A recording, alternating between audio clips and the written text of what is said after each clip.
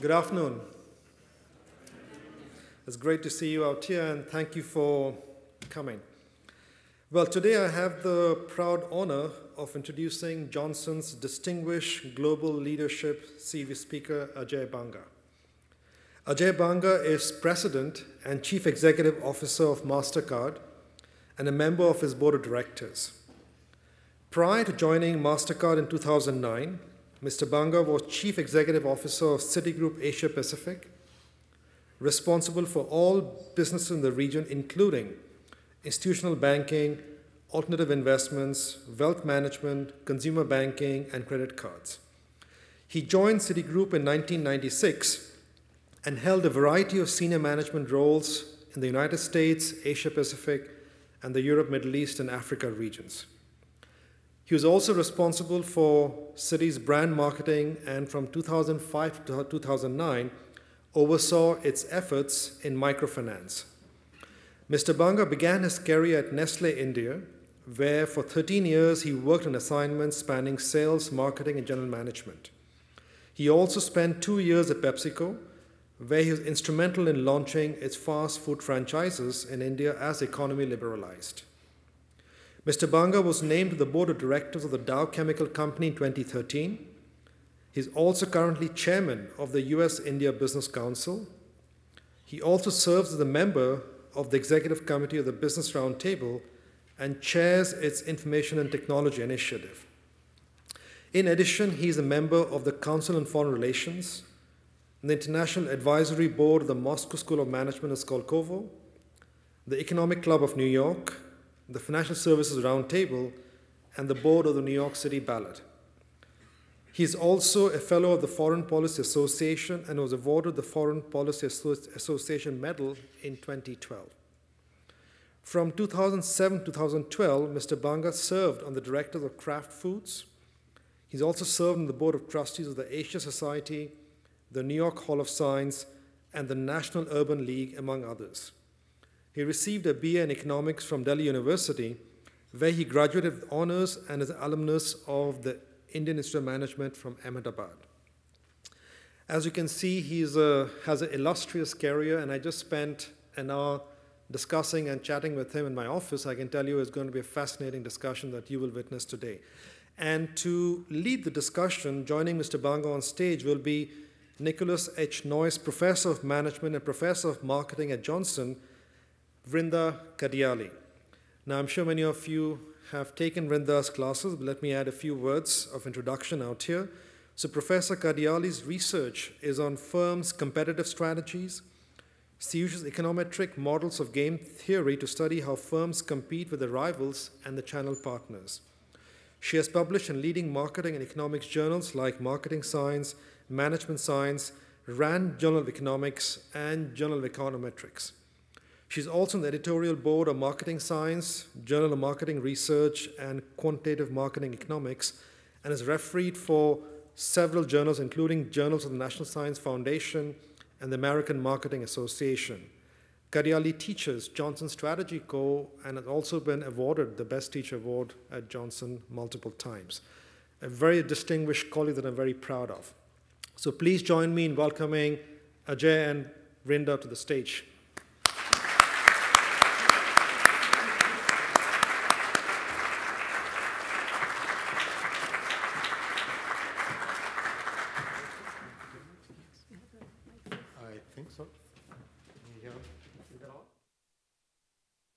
I don't know. Yeah, it is. There you go.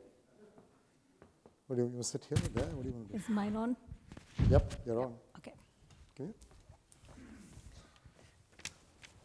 Boy, in that kind of introduction, the only if my mother had introduced me, she would have just said how good looking I am. It's a pleasure to welcome the very good looking Ajay Banga. Yeah. So Ajay and I had a brief conversation on the phone as set up for this, and he mentioned that he really enjoys playing new games he's never played before when he's on stage, right? No, I didn't say that. You added that portion. No, you said that something like this happened in HBS. Yes, that's true. That's Right. true. That's true. So, that didn't mean I enjoyed it. I just said they did it. Right. I just want to be clear. So I thought I'd use this opportunity to begin with a game that neither you nor I have played before. Maybe you have. Okay. It's called a word association game. Okay. Right? So I say a word. You guys are probably familiar with this, right? So I say a word and you say Why would they be familiar if you and I are not? I'm trying because to figure they're cooler than I am. Because they're younger. I Yeah, see, I get yeah. it. So, I get it. so I say a word and you say a first word that pops in your mind that's connected to a word. Okay. So if I say today, you might say Matt Lauer or Carpe Diem.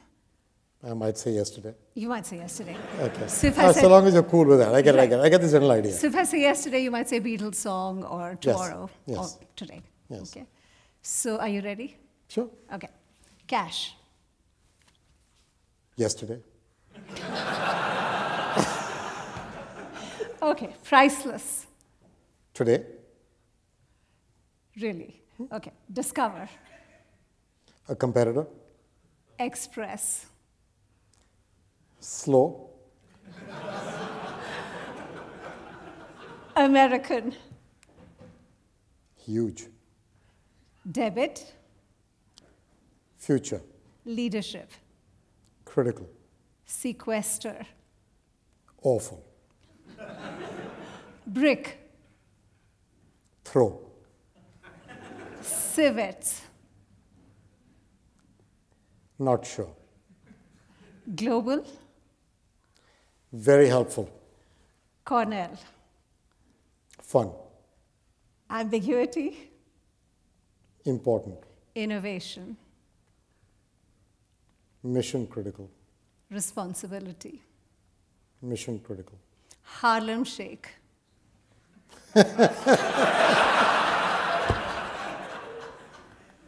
No comment. All right. So I think That's very funny. So we've broken the ice. Yeah, sure.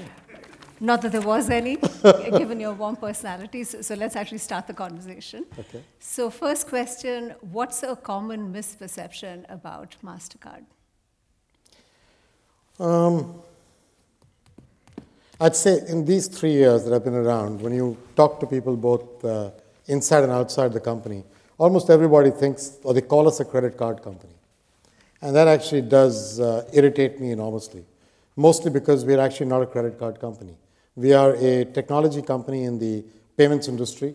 We facilitate the movement of money and transactions and between billions of consumers with millions of merchants in tens of thousands of banks in 200 countries. The credit card business actually is run by banks. And we have nothing to do with the credit card, aside from allowing it to be used as an instrument of payment. In fact, we have more debit cards, prepaid cards, and commercial cards than we have credit cards. And so one of the things that makes me feel particularly concerned is because credit cards tend to have a sort of negative perception around them from most people who ask me that question. It makes me feel that we aren't being able to bring across who we actually are. So I feel that's who we are. We're a payments company. We're in the technology space. We use data intelligently. We facilitate these unbelievable networks of payments around the world. But we get called a credit card company. That's a good question, which segues into today's topic, which is a cashless future. So a common misperception, and arguably some of it accurate, is that there are costs to going cashless, right? So if you think of credit cards, retailers have to pay interchange fees, consumers have to pay high interest, they don't always use their credit cards responsibly, they end up in high debt situations. There are other costs, for example, competitive costs, right? So so the payment system industry is an industry that is prone to large firms dominating, given the economics of, the fixed costs of setting up payment systems. So you end up with, sometimes with lack of sufficient competition. And you think of other costs of going cashless in developing countries, right? So would the government have to subsidize setting up better communication systems, background check, or unique ID systems and such like? So these are all some of the costs of going cashless. But there are also costs of using cash, right? Both in developing countries and in developed countries. So what's your view on the costs of using cash? So yes, let's go on the side of the cost of cash. Then we should talk a little bit about the perceptions about the cost of going cashless. With the cost of cash, I mean, cash is perceived to be it's almost like an index of 100. Cash is 100, and everything else is compared to that. In fact, cash is not 100. Cash is a cost. And that cost exists for society in all forms. It exists in a government level, it exists at a merchant level, and it exists at a business and consumer level. So let's talk about that for a second. The United States government spends $1.2 billion a year on printing and securing dollars. That's the first number. If you took that 1.2 billion and you added on to it the cost of actually transporting those dollars around, and then you added on the cost for banks to go pick up those dollars from the Federal Reserve Bank's warehouses and bring them in armored trucks to their branches, and then if you added on the cost of having people receive that cash and count it and put it in a safe and then take it out and put it at the bank teller, and then 2 people count it each time, because if you think of life in cash, cash is fungible. If one person counts cash, it disappears. It's just the reality. And so you have an armored truck with 2 guards, not 1. You have 2 people receiving it at the bank. You have 2 people counting it, putting it away. You have 2 people giving it to each time a teller takes a shift. If the money doesn't tally, 2 other people count it. The whole system is archaic, and it's built for cost. And when you put all that together, just the cost to the government and the cost to banks, and you start adding up the cost of tax evasion. Tax evasion does not happen consistently with electronic forms of payment. I don't mean cards or mobile payments. I mean, if you get your salary in a bank account, and if you make your payments from the bank account, there's only so much time that you can avoid taxes for. But the US is a relatively strong tax-paying nation. The Tufts University's Fletcher School has just estimated that tax avoidance in the United States costs $40 billion a year. That's the United States. When you go to where I grew up, where you grew up, tax avoidance is a blood sport. And in India, the tax base is this small, because it's only idiots like us who pay taxes there. The average other guy doesn't pay. And then you go to China and Russia, and it's a blood sport which has been refined to a fine art. And so you go to Greece, and the proof of the pudding is in the eating. Greece has a situation where people are not paying taxes. If you go in Athens, you go to a colony called Kolonaki, where all the doctors and lawyers live. Every one of them has got a swimming pool, and they could see it in Google Maps. That's how they know. But only 2% of them were paying taxes. So it's an issue. Paying taxes, not paying taxes, is a very serious issue. When you put all that together, the cost to society of cash today is between 0.5 and 1.5% of GDP. The US is a $15 trillion GDP economy. You're talking $200 billion a year of that cost. Just here. Then let's talk about a cost that nobody knows how to estimate, which all of you young guys know and understand. Drugs have been coming into this country from countries in Latin America for 30 years. Do you really think anybody buys them in exchange for a Citibank credit card payment? And guns are showing up in Mexico right now in the drug wars, where so many people are dying. And those guns have been coming from the United States, is what the newspapers say. You really think they go in exchange for a Bank of Nova Scotia wire transfer? So cross-border illegal activity, be it drugs, be it guns, be it terrorism, does not happen adequately with electronic payment. You can have mistakes. You can have banks have been held up recently for KYC, AML violations. I get all that. But when you put the whole thing together, there is no way that tax avoidance and illegal cross-border activity can happen in adequate forms with electronic forms of payment. And so my point is nobody knows how to cost that. Nobody knows how to put a cost on that for society. And then you think about businesses and individuals and the cost to them. So in the case of businesses, again, the same Fletcher School study talks about the fact that close to $40 billion odd dollars of money is lost in the retail sector by theft. 40 billion. That's because, when you go to a retailer and you see a till and on the till it says, if you don't give you a receipt, it's on us. And you say, what a nice retailer. The reason they're doing it is because the guy at the till is pocketing the money. So rather than let the guy at the till pocket the money, they'll let you have the money, but they'll make sure the receipt gets generated because they have to enter it into the till. It's as simple as that. It's a avoidance of theft methodology that's being put in. That's worth another 40 billion. There are costs buried in the system. And unfortunately, the debate around cash and its cost has got hijacked by the interchange discussion and by the irresponsible spending discussion of people not using cash. And I think that's because people take electronic equal to credit cards. But in truth, even in the United States, there are more debit cards today than credit cards. There is more transactions on debit cards than there are on credit cards. And that doesn't even include prepaid cards. It doesn't include commercial cards. It doesn't include electronic forms of payments. I mean, how do you make a purchase on the internet with cash? Unless you watch a Capital One ad where the guy is trying to stuff cash inside the floppy drive, which doesn't exist today. But if you were trying to do that, there's no other way to make that purchase. All you guys in the audience, and I doubt you use cash the way I did. My children don't. And I probably use less cash than the way my dad did. And so there's a whole secular change going on here that I think is inexorable. So the issue really is not to fight that change, but to make it as smooth as possible, as beneficial to society as possible, and as responsible as possible, while fighting the cost of cash in a tangible, sensible way. So what we're trying to do is to create a series of third parties who will discuss the cost of cash away from us, but create white papers like the Fletcher School is doing, or like the Singapore government is planning to do, and publish them, and have an open discussion about the cost of cash to society. But that 0.5 to 2% number is a real number before cross-border illegal activity, before the cost of cash to businesses, before the cost of cash to consumers. So I think cash is a real issue, and I think it's an instrument designed for a different time. 300 years ago, it made a lot of sense.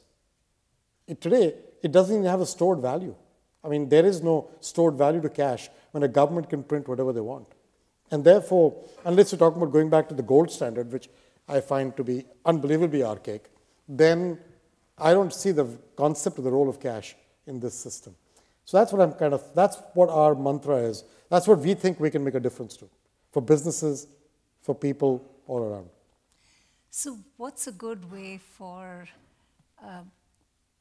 private and public partnerships to develop socially responsible and yet profitable ways of cashless systems? Yeah. So what are some examples that you like? You can take a ton of them. So take, for example, I was in Africa just a couple of weeks ago.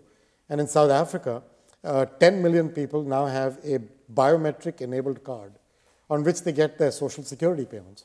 And so they no longer have to either go to a place to pick up their cash or, frankly, pay a middleman for getting their own money, or, for that matter, have their family take the money from them, or tell them, we'll go pick it up on your behalf, and all the leakage that happens there.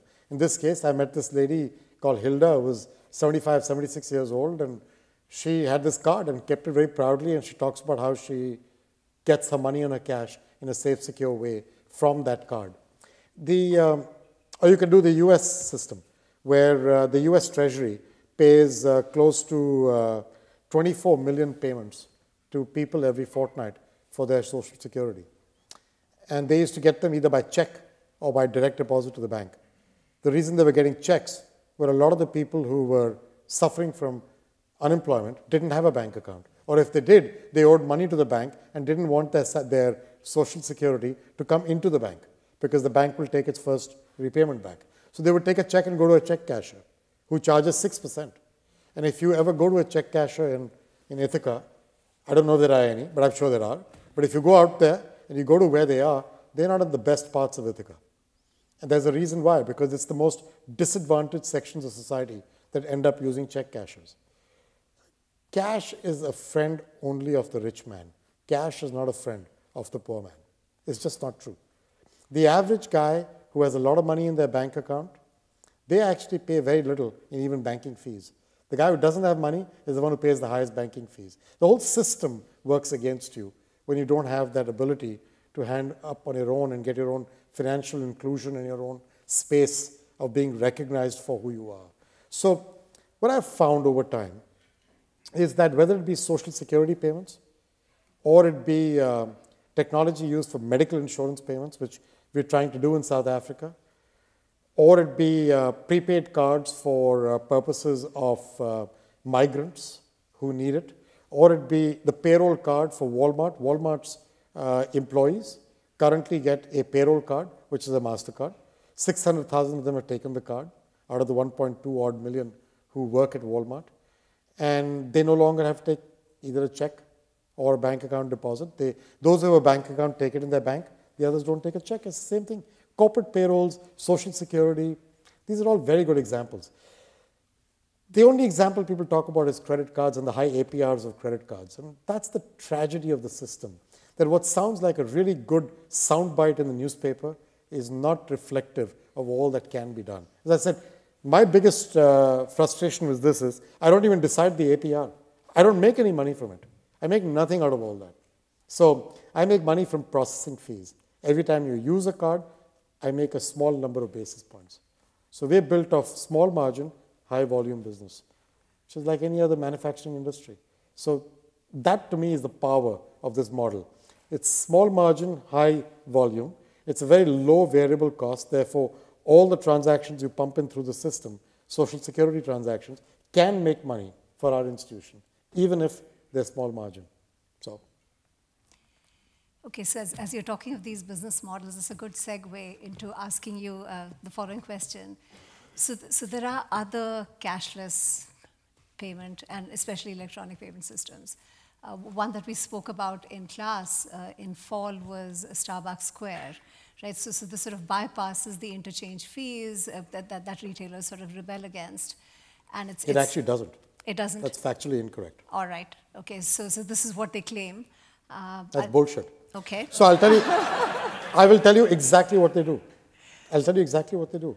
All these systems don't bypass interchange. Interchange is merely the cost that a merchant pays for the acceptance of an electronic form of payment.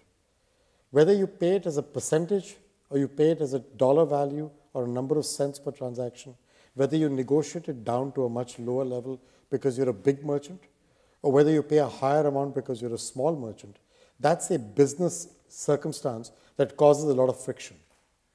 The fact is that they all pay that interchange. So in the Starbucks Square example, actually, Square uses our cards through them. You can't, how do you put money onto Square? From where? It has to come from somewhere. So it comes from a card, a MasterCard, a Visa card, a Discover card, an Amex card, a system. And therefore, they still pay the same interchange concept. The difference is what Starbucks Square does is if you register with your mobile phone before you walk in with that Starbucks outlet with your photograph, then in theory, when you walk in, your phone will be recognized by the little gizmo they have there, and your photograph will pop up on the screen when you show up, and they'll be able to give you a more personalized service by saying, hello, Vrinda. All that is to say, hello, Vrinda. But it's still paying the interchange. So that's just a misnomer. It's not true. There is no free lunch in life. So whether you pay this interchange or that interchange, people will pay. The question is, how will you pay? If you look at the new rules in the United States on regulating interchange on debit cards that got passed by Senator Durbin, it's called the Durbin Act, about a year and a half ago, all that's happened is that reward programs on debit cards have got suspended. Banks are trying to find ways to put fees back on checking accounts. The fact that you used to get a toaster free when you opened your checking account, now no longer do you get a toaster free. You have to put your finger in the toaster to open the checking account. You're paying for it. It's such a misnomer that goes around in the world that thinks that banks will be altruistic, philanthropic organizations that will open bank accounts for you and run 6,000 branches with ATMs, with online banking, with cards, so that you don't pay them anything. It just will not happen. And so the fact is it the right amount you're paying or more? Are you being misled when you're paying those fees? Do you know what you're paying? Did you sign up for it willingly? I think those are fantastic topics. Those point to fairness and awareness as compared to disputing the value of what you pay. If you dispute interchange, when the debit interchange got reduced, would you be able to put your hand in your heart and tell me that your Coca-Cola became cheaper, or that your gasoline became cheaper, or that the shoes you bought were cheaper? All that happened is money went from the bank's P&L to the retailer's P&L. You haven't seen any difference in your pricing as a consumer. Do not support that which doesn't work for you. What works for you is awareness and fairness. That I would fight every day for, as compared to intervening in the pricing model that doesn't give you benefit. That's the problem I have with that. So the whole Starbucks Square example is a misnomer. They pay the interchange.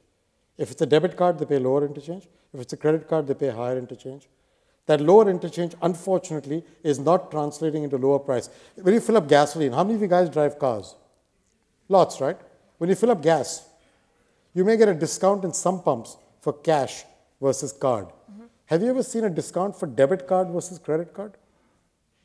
Well, the gasoline attendant, the gasoline station pays the average interchange on debit cards is 26 basis points. The average interchange on a credit card is 150 basis points. So it was 150 for both till this new law came. They have not changed the price of gasoline to you. That's the issue. All that's gone is money from the banks to the retailers. Why is that a good thing? Unless you're a retailer, in which case that's a great thing. All right, so let me ask the question a slightly different way, which is, what competitor model have you seen that you've liked? So give me an example of a competitor electronic payment system that you look at and say, this is good. This is smart. It's fair, it's smart, it's good. It has legs. I actually don't think of this as competitive. I think of all of these as ways to grow it. Yeah. So for example, I think that mobile payments will be a real opportunity for the next decade or two. I don't know whether it'll be the way it is. People today talk about it as though it's going to happen tomorrow. I don't think that'll happen. I think it takes a long time for consumer behavior to change and for people to adapt to it and for the infrastructure to be built for it. But I do think mobility is changing everything. And that'll change the way that, that people use payments. I mean, there are studies that say that the average individual touches their mobile phone, their smartphone, 67 times a day, which is more often than you touch your hair, which in my case you can't touch. But if you were to be touching your hair, which in your case you can, although in my case you can too, or I can touch yours. But if I were to touch your hair 67 times, you would shoot me. So you touch your own 67 times, that's your smartphone. You will always have it with you. But whether you want your entire financial system on that, I don't know, right? That's another issue. Because you do tend to lose your smartphone. You leave it on a bar table where there's water underneath and it freaks out. And I don't know how many of you guys change your smartphone every year or two because it gets screwed up, you lose it, it gets wet, it starts raining, you drop it, things happen to it. Do you want your entire stuff in one place? I don't know. Is it secure enough for you, or will fingerprints be the ultimate security? And will fingerprints be something that Americans and Europeans are willing to give? Or are they scared about privacy implications of giving that out? So I don't know yet where this will go, but I think the whole mobile payment space will transform the way that people interact with merchants and interact with cash and interact with their bank. So I think that's going to be really interesting. And I think M-Pesa in Kenya did something really interesting. They tried to create a mobile payment system by which I could send money to you in 2 different cities without having to use Western Union, which I probably shouldn't say considering that Mr. Cornell founded Western Union. But if you sort of think about all that, you would think of the aspect that they solve for a problem, but only part of the problem. Because at the other end, when I send you money, you still have to go to the agent of M-Pesa and take out cash. So finally, you're back to cash again. And the real difference will be when you can use your phone to pay for your coffee and your cigarette and your newspaper and your gasoline. I don't think we're there yet for quite a while to come. That would be a great development. There's a lot to go between now and then. So in that space, you didn't name a competitor or a complementer whose model you like. It's not Starbucks Square, I gather. No, because I think I actually think greatly of the experience, but I don't think it solves for interchange. I mean, you were asking from the interchange point of view. It doesn't. It's a cool experience. I mean, if I can walk into a store and somehow people recognize who I am, that's pretty cool. But beyond that, does it solve anything? That's my point. All these things are technology looking for a problem to solve. The problem is the consumer doesn't have a problem with using a card today. It's pretty convenient. I can swipe it, I can tap it, I can do things. So unless I find some reason to connect my phone back to my loyalty programs, or all my receipts come there so I don't have to worry about this stuff, or my banking happens somehow automatically and I don't need to worry about it with the phone, something else has to happen to make the phone ubiquitous as a payment device. Otherwise, there's still a lot of friction in the system. So I don't know, I admire all the guys, I admire all the people who are my competitors, because I think they do a better job than us on many things. But I don't know that I can point to that one and say, I have the solution for tomorrow. I really don't. I think the payment industry is going to go through, in this next decade, monumental change. And in many ways, the way that, that the printing press revolutionized knowledge 500 years ago and took it away from the control of the church and temples and priests to freely being disseminated by you're going to pick up a book. I think the internet did that with sort of making knowledge easily available to everybody. And I think the mobile phone will take it another step forward. So I see great power in that technology.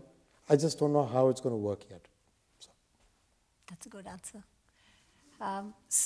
Unlike the other answer. I didn't say that. So moving away from specifics related to cashless, unless you want to talk further about it, we can come back, or I'm sure there'll be questions from the audience. Asking you more general questions, which is, you've been a global manager. So what principles should guide a manager in a global world? Managers. Yeah. First of all, I think you have to embrace this trend towards increasing global everything. And you've got to embrace it from deep inside. Meaning, you can't just talk about it and say, I know I need to understand it. You need to embrace it by living it and experiencing it. So I can look in the audience, there are lots of people here who clearly may have grown up here or have come from elsewhere and live here. That's global experience happening daily for you guys, right? It's for us who grew up elsewhere and came to live here. I think you have to do that deep inside. And globality does not, and understanding globality does not mean that you live in Ithaca or in Chicago or in New York and run a global business. Because traveling for 2 days to Brazil is not the same as understanding Brazil. And so immersing yourself in a global environment where you live there and understand it and work with people there is, I think, the first key. Which means you have to have cultural sensitivity. It means you have to comprehend the circumstances of those countries and their own unique situations and learn how to manage that. That, to me, is one. The second part is it's inevitable that this will continue. Even though it feels like in the last few years with the financial crisis and with all the things going on that there's been some steps forward and some steps backward on globalization, I just think that the young people of tomorrow will not take anything less for an answer. And that's where it's going. And so if you look at the emerging world and you look at India with 60% of the people under the age of 25, and Turkey is the same, and you look at China with 40% or so, and you look at the US with 30-something%, you look at the Middle East with 50%, the young are where the future will go. And they're going to vote with their feet, and their feet are increasingly built for global. And so that's kind of where I think you have to embrace that thought and understand it, along with all the sensitivity that comes with it. So that's one. The second part, I think, is that you have to be willing to have around you people who don't look like you, don't walk like you, and don't talk like you, and don't have your backgrounds. And so if you're willing to truly be global, you've got to take diversity beyond the check-the-box diversity that the United States has adopted for some years now, where it's really to have enough African Americans, Asians, yellow guys, white guys, women. You got to get past that to real diversity. And real diversity comes from thought and practice of thought. And if you surround yourself with people who don't look like you, don't walk like you, don't talk like you, don't eat the same food as you, didn't have the same background as you, you will automatically get to the diversity that checks the boxes, as compared to checking the boxes and trying to work backwards. So I think that is something you have to embrace from deep inside, that you are not insecure enough to want to take with you the people you're used to. So a lot of managers, when they go and work in a new company, they fire the guys who used to work there, and they bring in all their old pals from their old company. I actually think that's awful. Because all you're doing is transplanting the same culture into this new place, irrespective of what it really needs and what you need to do with it. So that's the second aspect. I think the last part about embracing global work is the ability to understand that global companies will have scale, will have advantages of cost, but they will only succeed if they think global and act local, which a lot of people say, but very few people do.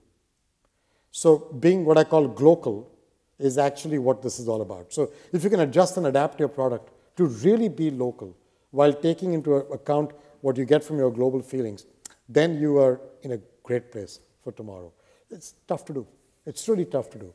I worked for Pepsi restaurants when we were launching KFC and Pizza Hut in India. And the number of managers from KFC globally who came to tell us how we had to launch chicken with skin in India was amazing. And the fact is, we grow up in India, nobody eats their chicken with skin. Nobody does. Here, everybody does. There, no one does. And to explain to them that launching it with the skin is the same as ensuring that it will not sell well was like water off a duck's back. And that's not right.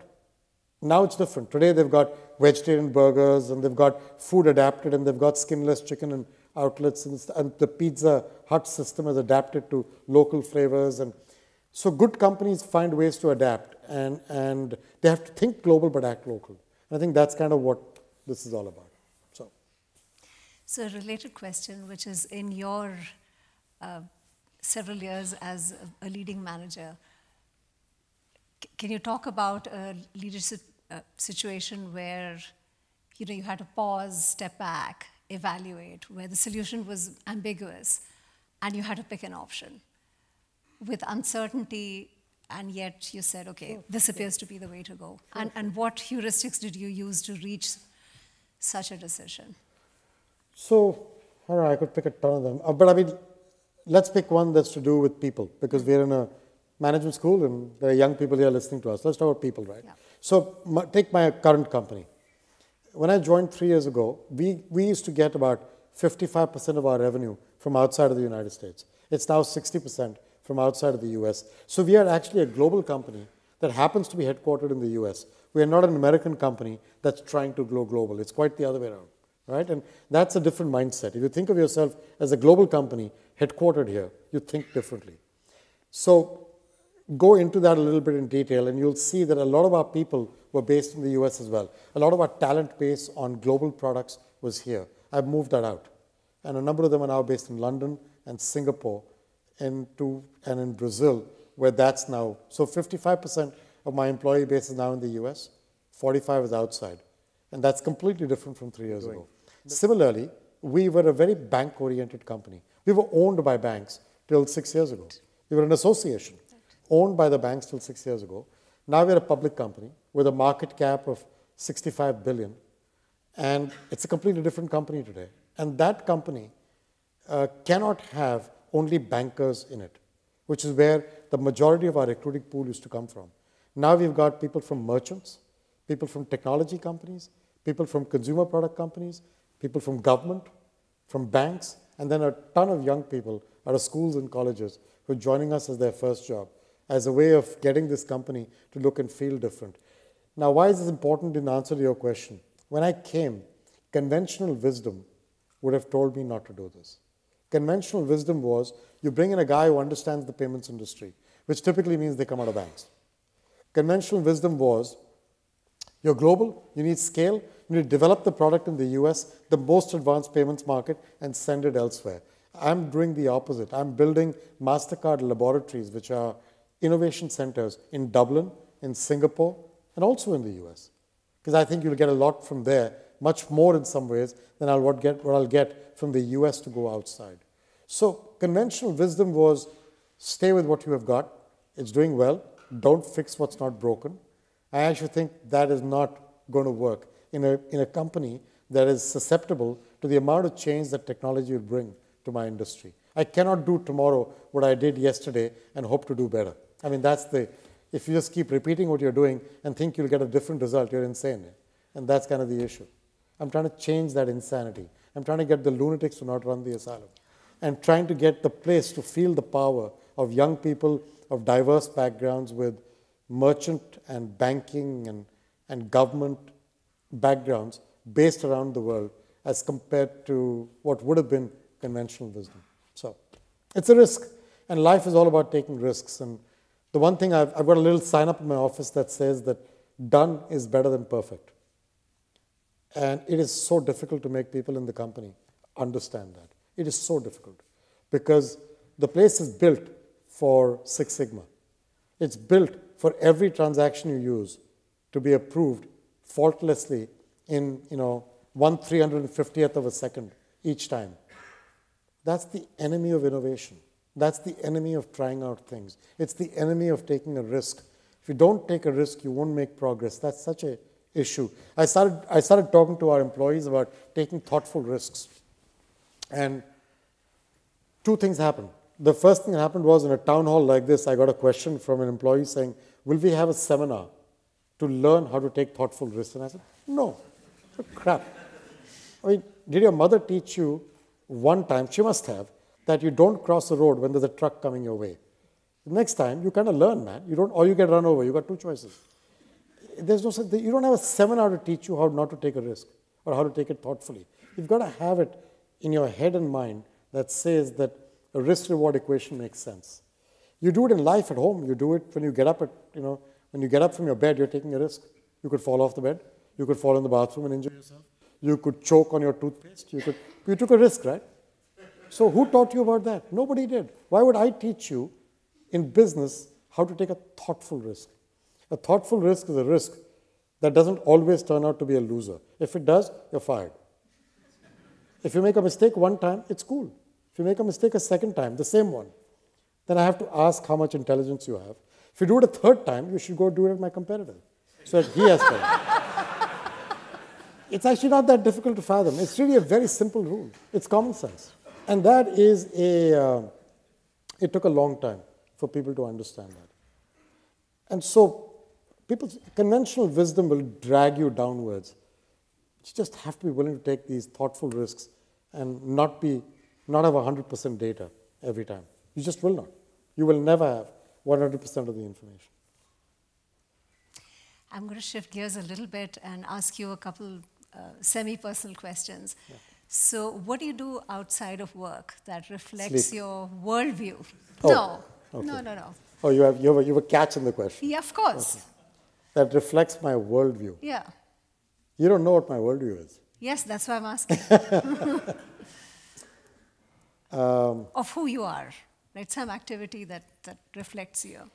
My worldview, actually, I'll tell you what really does impact. My worldview is that, you've heard me talk about young people. My worldview is that the young will change this world tomorrow. That right now where this world is headed, it's not in a good place. Forget about economic circumstances and sequesters and muck like that, or the European crisis and all that. I really mean where it's headed, both in terms of the environment and education and health and all those things that we have enjoyed in our lifetime.